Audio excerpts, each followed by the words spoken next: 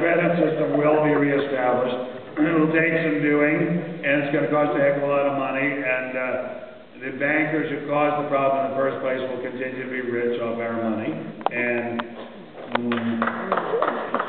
not a good situation at all, and an answer, but it will be restored. I mean, by the way, it's people, when I read the newspapers and so forth about how bad it was, I thought, oh, it can't be that bad, but then I wanted to buy a condo in North Idaho. I already had one, but I wanted to buy the one next door so the rowdy young people couldn't get in there and make a noise.